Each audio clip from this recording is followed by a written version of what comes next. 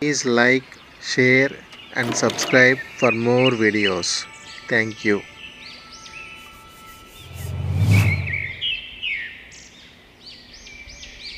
So we're looking at checkmate pattern number 12, and this one you may have heard of as Boden'S mate. I also call it the crisscross, the crisscross mate. It's named after the player Samuel Boden, who played a famous example, and we're going to start with that example here. And the first, I would say, time this was made famous was in this game, and it was in London in 1853. His opponent with the white pieces was Skulder.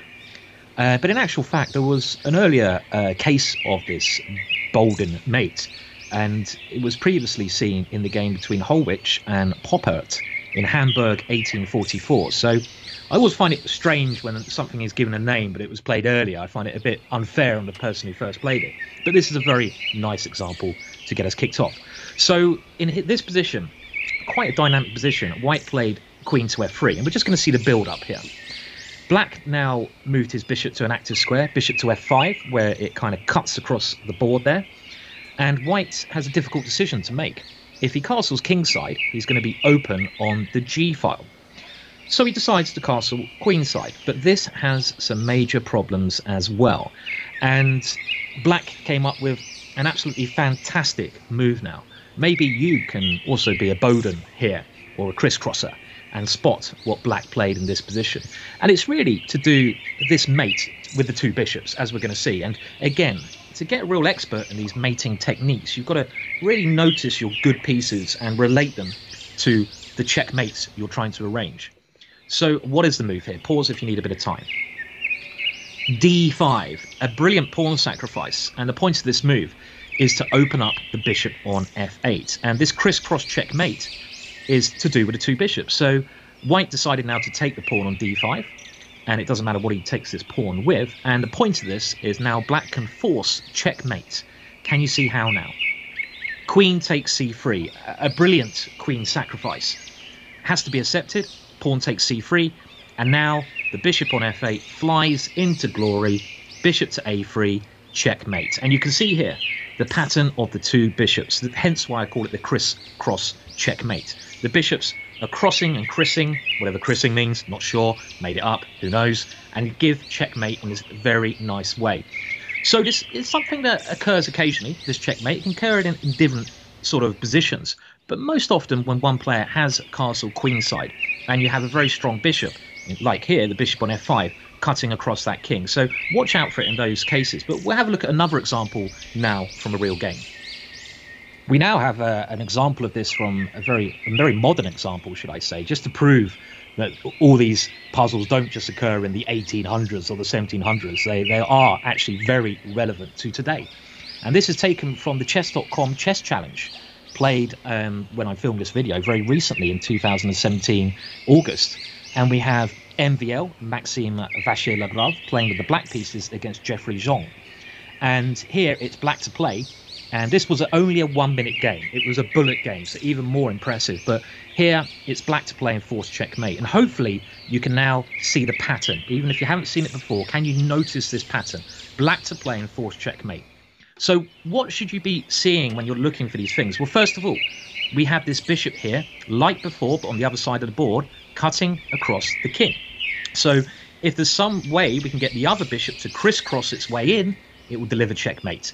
And you should be able to see it's the same kind of technique here. Queen takes F3 check. That has to be accepted. And now, because the G-pawn has been removed, we can crisscross with bishop H3 checkmate. So a very, very nice, and I expect very satisfying checkmate that MVL was able to do on his opponent there. And we've got one more example of the crisscross coming up, and it's a little bit more complicated. So let's move over there now. This last example, we're going back in the past again, sorry about that, but we're looking at two great players, two heroes of the game. Nimzowitsch with the white pieces against Alexander Alekhine with black. And this just demonstrates again how in seemingly positions where these things could never occur, there's always underlying tactics. Now, Nimzowitsch here castled queenside. And at first glance, this may seem like a dubious idea, because surely the pawn on d4 can now be taken, because black has 1, 2, 3 pieces attacking this pawn. But you can't take this pawn. In the game, Alexander played bishop to d6, a good move. But let's see what happens if he'd have tried taking the pawn. So let's see. Okay, takes on d4, and now Nimzovich was planning to recapture, and now knight takes d4. And there was an extremely brilliant and clever idea that Nimzovich had up his sleeve here. Can you be a Nimzovich just for one day? Can you see what white had planned here? And remember this pattern of the crisscross.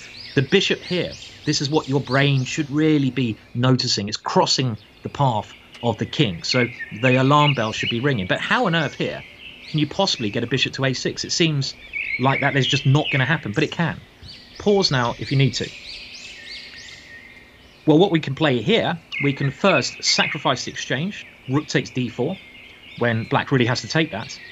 And now we are able to bring our queen into e6. Queen takes e6 check. And the most natural move here is knight to d7. And maybe black thinks he's just about holding on. But here we have the very strong bishop on f4. And we can force checkmate. Can you see it? Queen to c6 check. Beautiful example. The queen has to be taken. And again, we've opened up the other diagonal towards the king. Bishop to a6. And again, we have the crisscross Boden'S checkmate. Even though I think Boden was a little bit greedy taking this checkmate for himself. So a very nice checkmate, and I think if you ever get that in a game, you can be very proud. But as we can see, as we have seen, it does occur, and it's something that I think we need to be aware of.